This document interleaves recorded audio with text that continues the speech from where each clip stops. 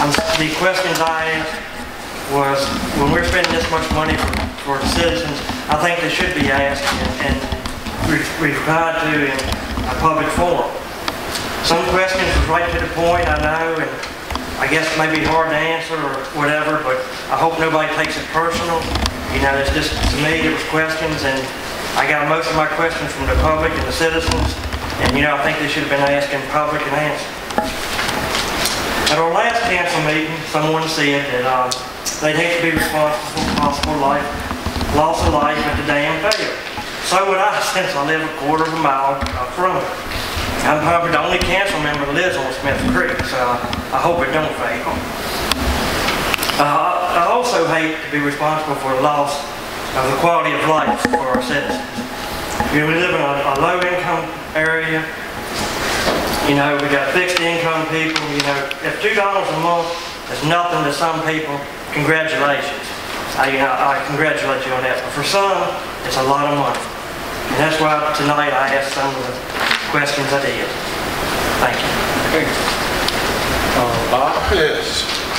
Thank you. Very good presentation. Answered a lot of questions that I did not have to ask. Bobby, thank you for your honesty about what's going on. I really appreciate it.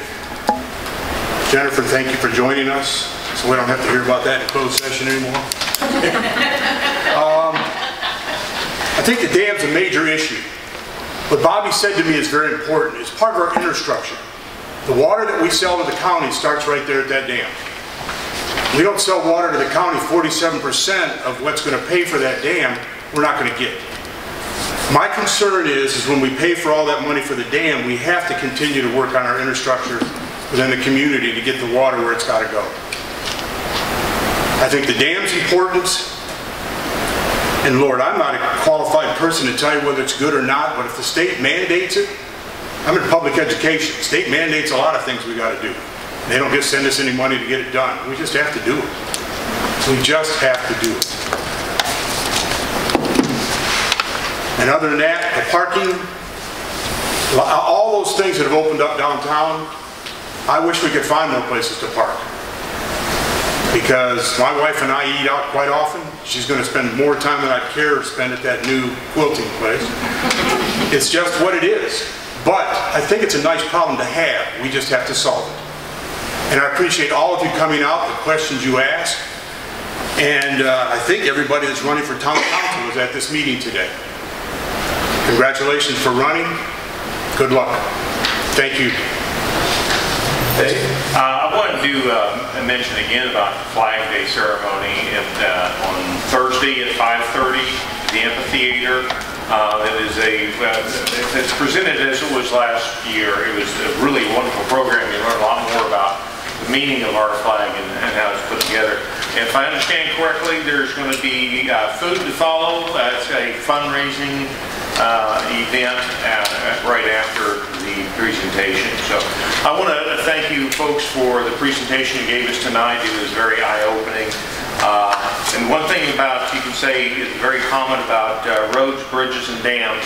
They're not like fine wine. They don't improve with age. They only degrade, and the rate of degradation increases as time goes by. So I think we are looking at getting this started probably at the latest hour we can get it started on. And it definitely needs to be done. Bob, I appreciate your input on this. I can highly respect since you've been with it so long that you have a great understanding of it. Jennifer, thanks for being on board with us here.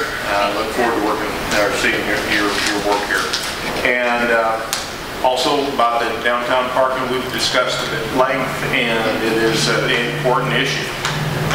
It is a wonderful problem to have, that we have the potential for too much traffic for the parking that we have. But I don't want that to deter anyone from being here.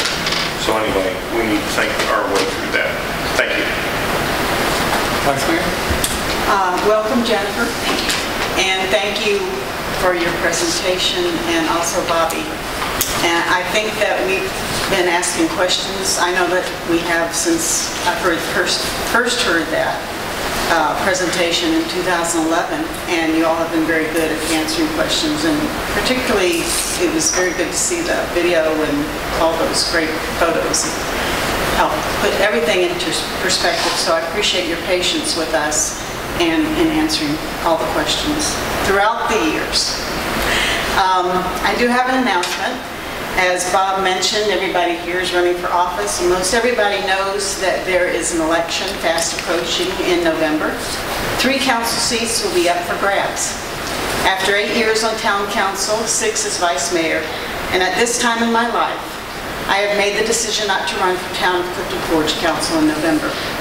Several good candidates have filed to run for council, which I think is very exciting, and I hope they believe in moving forward with the progress that we have made in the last 8 years, and that they believe in growing the town and making it a better place to work, play, and live, who realize that the leadership of a community means everything in protecting the quality of life and choice in that community.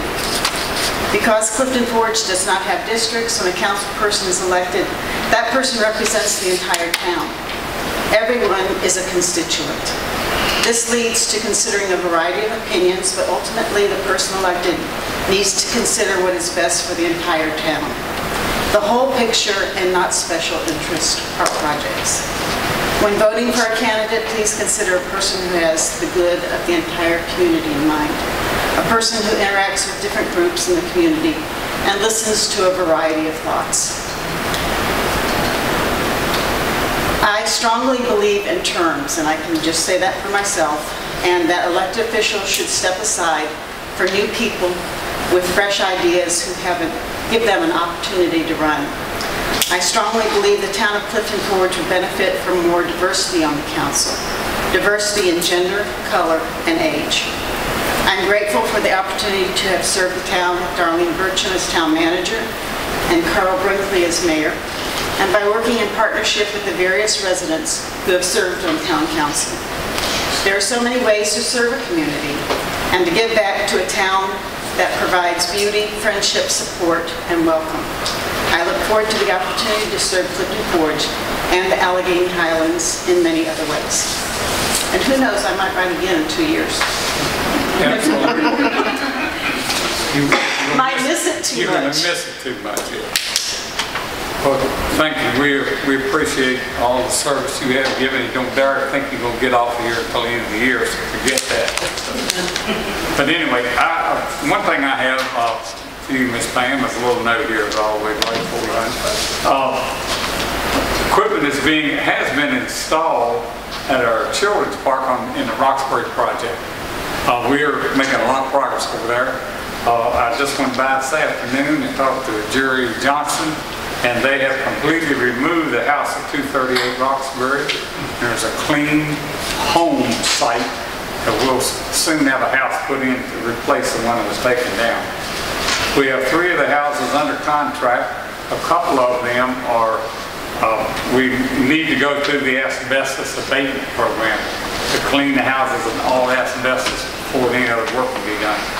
So we are making fairly decent progress over on Roxbury. I'm in hopes that by the end of, the end of this year, Darlene, we hope and pray that about 90% of it's going to be done. So No, 100%.